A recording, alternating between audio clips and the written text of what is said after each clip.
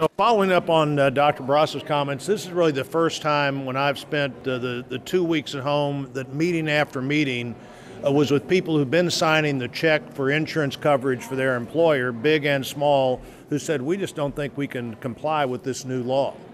Very disappointed that the package for small businesses been postponed a year. The package that was supposed to be available to small businesses January 1, 14. Suddenly, that big selling point's gone. The long-term care provisions, the so-called Class Act, it was about a year ago or so that the Secretary of HHS says, well, we can't do that. That part of the law doesn't make sense. Dr. Barrasso mentioned only 20 Democrats supported the medical device tax.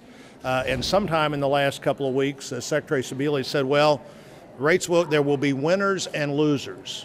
And I've got to tell you, people are beginning to look at this, and they're very concerned that there are going to be more losers in the president's health care plan that goes into effect next year than there are winners.